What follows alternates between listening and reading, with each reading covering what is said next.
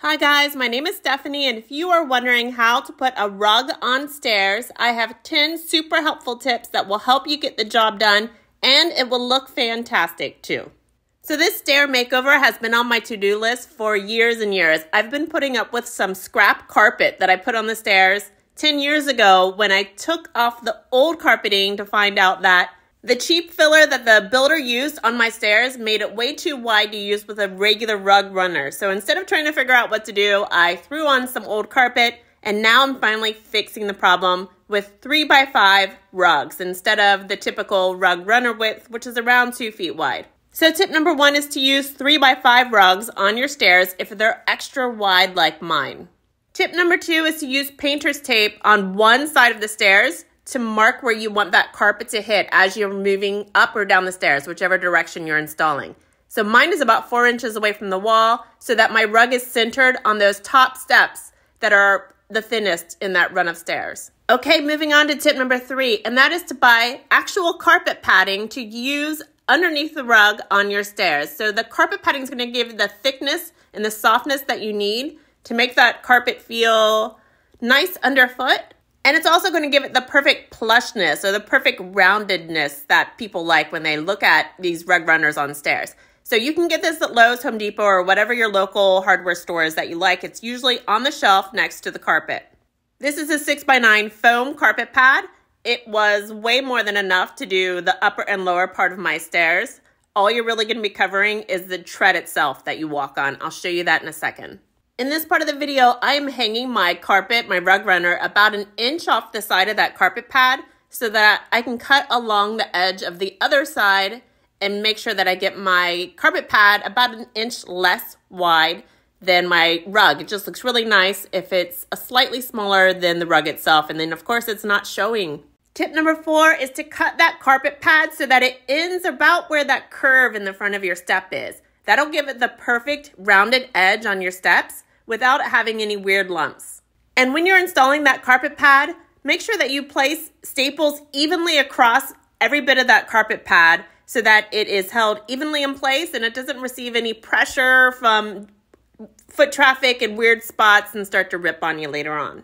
All right, tip number 5 might be a little weird. I'm not sure if I've ever seen anyone else do this, but I sew down the edge of the border that's going to be going across the step. I only want the border showing on the sides of the rug runner.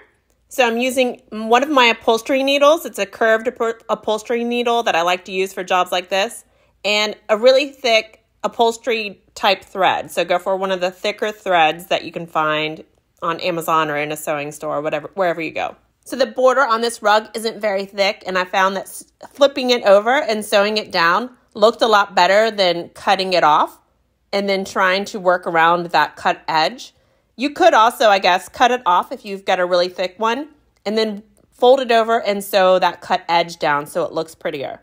Okay, here's that edge that I just sewed down. I'm about to install it, but before, let's do tip number 6, and that is to use a staple gun with power. So I'm using my battery-operated Ryobi. I think it's around $70, $77. It is a hand saver. I used to use a cheap $12 mechanical staple gun, and it would destroy my hand with any project that I used it on. So this thing is a game changer. I love it. There's absolutely no pain involved. So grab one of these cheaper staple guns if you can. It will make the job so much better. The key to making a rug look great on your stairs is to make sure you don't have any staples showing. So it's always safest to pick a rug that has a little bit of a pile so that it's puffed up a bit and it hides the staples inside of it. And also multicolored rugs are great because, again, it's going to hide staples. If you have a solid color rug, those staples are going to stand out on your rug way better than it does on a rug with a pile and multicolors. If you do have a solid color rug or a low pile rug and you're having a hard time hiding those staples, you could try 2 tricks. So one trick I tried was using fingernail polish to paint the top of my staples, a color that would look pretty good with my rug and wouldn't be so obvious. You could also try Sharpies to paint the top of those staples before you install them. So tip number 7 was my tricks for hiding the staples on your rug runner.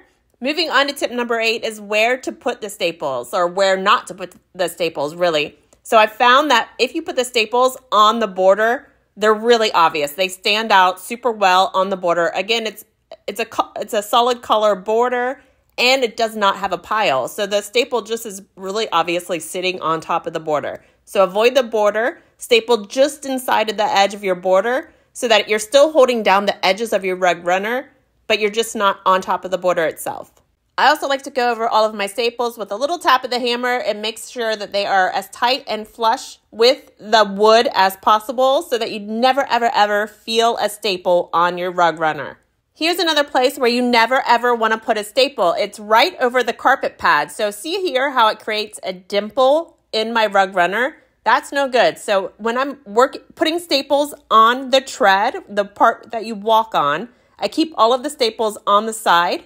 Again, just inside the border so that they're not visible, or along the very back. Here's a quick look at how obvious that staple looks over top of the border. So that's why I never put it on the border. It's hidden perfectly in the pile, but not on the border. All right, tip number 9 is needle nose pliers. So that's what I'm using here in my hand. So I know they make staple removers, but those needle nose pliers are great because that tiny little end, that pointed end, is great at digging out staples in your rugs that are hard to get to. Okay, moving on to tip number 10. That is to start and end your stair runner or your rug on your stairs wherever you want to. So some people like to start that stair runner at the top of a riser, at the top of the stairs, and move down. So as you can see here, I started my rug at the back of a tread or the step that you step on. I like to have that painted reveal at the top of the stairs. No, neither way is wrong. Use whichever way you want to do. Now that we've gone over my 10 tips for how to install a rug on stairs, let me tell you how much I spent on these rugs. So my 3x5 rugs cost me about $47 each. I bought them on Amazon. I've been finding tons of great rugs on Amazon for the last few years. I have a blog post with a bunch of my favorite ones in it. So if you want to check that out, check the description of the video and head over to my blog, and I've got a ton of them listed there. And in case you're wondering, I do have rugs that I'll be installing on those landings next. I just wanted to make this video before I had house guests arriving, so I'll come back to that and do the same thing on those landings. All right, be sure to ask any questions in the comments below. I always try to answer questions, and that's it. Thanks for checking out this video, guys. Have a great day.